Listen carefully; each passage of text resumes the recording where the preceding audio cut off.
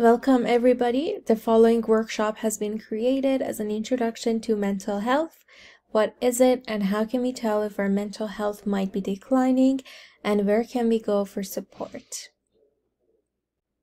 Today's workshop is going to cover mental health by the numbers, mental health and mental illness definitions, mental health dual continuum, mental health continuum tool, and self-care strategies. According to the Public Health Agency of Canada, in 2020, 1 in 3 Canadians will be affected by mental illness during their lifetime. Since COVID-19, Canadian youth aged 15 to 25 years are the least likely to report excellent to very good mental health. Since the pandemic, only 40% reported excellent to very good mental health, which is 20% down from pre-COVID. Let's highlight important stats from Alberta post-secondary students, as they have reported experiencing the following within the last 12 months, which is 49.7% felt so depressed that it was difficult to function.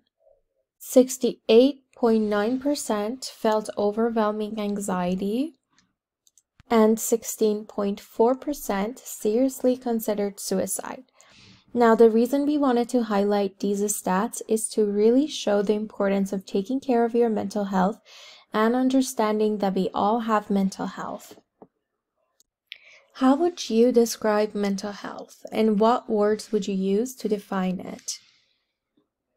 So, what is mental health? The World Health Organization defines mental health as a state of well-being in which an individual realizes their own abilities, can cope with the normal stressors of life, can work productively, and is able to make a contribution to their community. It is more than the absence of mental disorders. Mental health is reflected in how we think, feel, and act. Good or positive mental health looks like a positive approach to life, feeling of balance, satisfaction, and effectiveness, and stressful events are experienced as challenges and not difficulties. However, a declining or poor mental health would look like changes in ability to cope with stressors, changes in mood, attitude, or physical health, and not necessarily a diagnosable mental illness. A person can, however, often function normally and may appear healthy to others. It's important to note someone's declining mental health and take steps to restore good mental health. And if someone is experiencing a decline in their mental health, it is not necessarily a mental illness. So now that we know what mental health is, what are mental illnesses? And how would you describe mental illness, and how is it different, or is it even different than mental health? We often see or hear the terms mental health and mental illness in everyday conversation, but what is the difference between them? Mental illness is characterized by changes in thinking, mood, or behavior, or a combination of the three, associated with substantial distress and general dysfunction. Everyone feels worried, anxious, sad, or stressed sometimes. But with a mental illness, these feelings are frequent or constant and interfere with daily life. Mental illnesses can make it harder to meet and keep friends, find and hold a job, or enjoy life. Mental illnesses aren't something we can diagnose in ourselves or others. They are formally diagnosed by mental health professionals.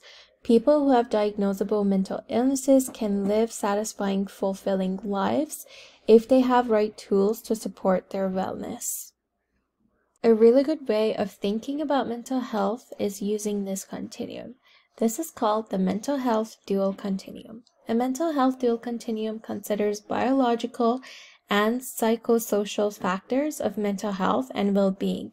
It emphasizes that mental health and mental illness can coexist, such that individuals experiencing mental illness can thrive in our societies and post-secondary communities. The horizontal axis represents the presence of mental illness symptoms. The more right, the more symptoms a person is experiencing, and the more left, the person experiences less or no symptoms. The vertical axis represents how the person is doing with their mental health. The lower on this axis, the person experiences poor mental health and well-being, and the higher on this axis, the person experiences positive or optimal mental health. Let's take a look at each of these quadrants. The top left, a person is experiencing a high level of mental health and well-being and has been diagnosed with a mental illness or has mental illness symptoms. We see that these people are practicing strategies to support their wellness and maintain their mental health. People who practice positive coping and take steps to address their mental health can see a reduction in mental illness symptoms and move more towards the right of the continuum. Top right, a person experiencing a high level of mental health and well-being with minimal or no mental illness symptoms. In this quad, we see people also practicing strategies to support their mental health and well-being. It's important to note that sometimes, regardless of your lifestyle choices, some people may develop mental illnesses. Many factors have an influence on whether people develop an illness, like genetics, environments, events, and stressors, but practicing positive mental health coping will support overall well-being regardless. Bottom right, a person experiencing a low level of mental health and well-being with minimal or no mental illness symptoms. These people may be struggling with motivation, may be neglecting self-care, and the stress may be adding up. If people continue to stay in this quad, they may start to develop mental illness symptoms. And lastly, the bottom left. A person experiencing a low level of mental health and well-being and has been diagnosed with a mental illness or has mental illness symptoms.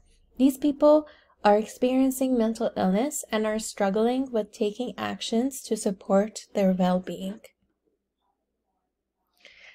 There are various tools, resources, and apps that you can use to help understand your mental health signs and symptoms. Here at McEwen, we like to review the Mental Health Commission of Canada's Mental Health Continuum tool. The Mental Health Continuum tool recognizes the spectrum of all mental and physical health problems that may affect people during their lives. The continuum goes from healthy adaptive coping, which is the color green, through mild and self-limiting distress or functional impairment, which is yellow, to more severe, persistent injury or impairment, which is orange, and clinical illnesses and disorders that need more intensive medical care, which are red. The arrow under the 4 color blocks highlights that mental health is a continuum, one you can move back and forth on. Many people have physical and mental health problems that, when identified and treated early, can be temporary and reversible. Even if injured or ill, it's possible to return to health and function at a high level. Using the colors to talk about mental health helps prevent people from using stigmatizing labels. It also helps diagnosing others, which should be left to healthcare professionals. The Mental Health Continuum tool is a self-awareness tool that can help you understand changes to your mood, attitudes, behaviors, or physical changes, or in your use of substances and addictive behaviors. Everyone is different when it comes to experiencing poor mental health, and it is important to be aware of your own baseline and when you move from that baseline. One person might primarily struggle with physical and social functioning, whereas someone else might primarily experience thinking and emotional difficulties. This tool allows you to reflect on your signs and indicators of good, declining, and poor mental health and well-being. Think about your coping and your signs and indicators within each of these areas, and use this tool to check in with yourself periodically to see how you're doing. Check in reflecting on the changes to your mood, attitudes, behaviors, or physical changes, or in your use of substances and addictive behaviors. To learn way more about this continuum tool, look for the Inquiring Mind workshop hosted by the Wellness and Psychological Services. It's a 4-hour workshop all about mental health, coping, and creating a supportive campus environment for all. There are many things we can do to maintain good mental health or to try to improve it when we are struggling. Sometimes finding what works for us can take time, so it's important to be patient and compassionate with ourselves, especially in times of great stress and uncertainty. Self-care is extremely important and can play an important role in our overall wellness. Self-care is anything that we can do to support our wellness, such as brushing our teeth, sleeping for 8 hours a night, eating nutritious food, going for walks, meditating, going for medical appointments, talking to friends and family, seeking support in times of need, and accessing resources. We are going to talk about just a few examples that many find useful. But to learn more self-care strategies, check out the Peer Health Education team site or visit us at our wellness events. Deep breathing is a slow, controlled breathing that helps reduce the stress response. Controlled breathing helps regulate your heart rate and reduce muscle tension and create a sense of relaxation. This is a good strategy to use during stressful situations or like exam time, if you're feeling a little nervous or if you're feeling stressed about a presentation that you have to do. So let's talk about why deep breathing works. The human body has two systems that control stress and calmness. The sympathetic nervous system, which is our fight or flight system, and the parasympathetic nervous system, which is the rest and digest system. These two systems cannot work at the same time. The fight or flight system speeds up your body functions, such as heart rate and breathing, and is responsible for the physiological symptoms of stress. Deep breathing stimulates the rest and digest system, which slows down body functions such as heart rate and reduces symptoms of stress. So when you deep breathe and control your breathing, it helps reduce the stress symptoms and settles your nerves. Note that deep breathing is most effective during stressful times if it is practiced on a regular basis, regardless if you're stressed or not. There are many different types of deep breathing exercises, but box breathing is an easy to remember technique that we like. Let's try this box breathing exercise. We will be breathing in for 4 counts, holding for 4 counts, breathing out for 4 counts, holding for 4 counts, and repeat. Let's follow the prompts here. Mindfulness is a type of meditation in which you focus on being intensely aware of what you're sensing and feeling in the moment, without interpretation or judgment. Practicing mindfulness involves breathing methods, guided imagery, and other practices to relax the body and mind and help reduce the stress.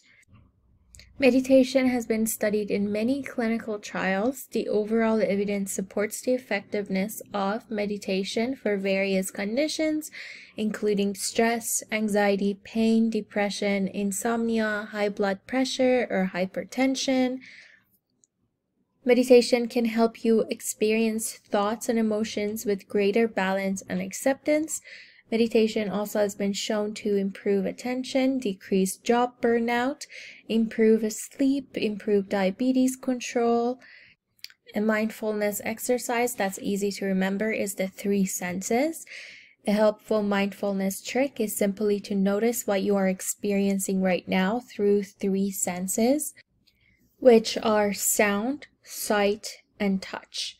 Take a few slow breaths and ask yourself, what are 3 things I can hear? For example, clock on the wall, car going by, music in the next room, my breath. What are 3 things I can see? Which could be this table, that sign, or a person that's walking by. And the third question is, what are 3 things I can feel? Which it could be the chair under you, the floor under your feet, or the phone in your pocket. So think of these answers to yourself slowly, 1 sense at a time. It's impossible to do this exercise and not be present and mindful. Social wellness focuses on building and nurturing meaningful and supportive relationships with individuals, groups, and communities. It enables you to create boundaries that encourage communication, trust, and conflict management. Social wellness also includes showing respect for others, oneself, and other cultures. Social connection can lower anxiety and depression, help us regulate our emotions, lead to higher self-esteem and empathy, and actually improve our immune systems. By neglecting our need to connect, we are putting our health at risk. Let's go over some of the resources that are available to you. Some of the on-campus resources are Wellness and Psychological Services, SAMU's Peer Support, Peer Health Education Team, SAMU Health Benefits Plan, Student Groups, KU Boston, Resident Services, McEwen International. And some of the community resources that are available to you are your family and your friends, doctor or other healthcare providers, your faith groups, community groups, Tune 111. Thank you for joining our workshop today. We hope that you learned some valuable tips and tricks. See you next time, and good luck in your studies.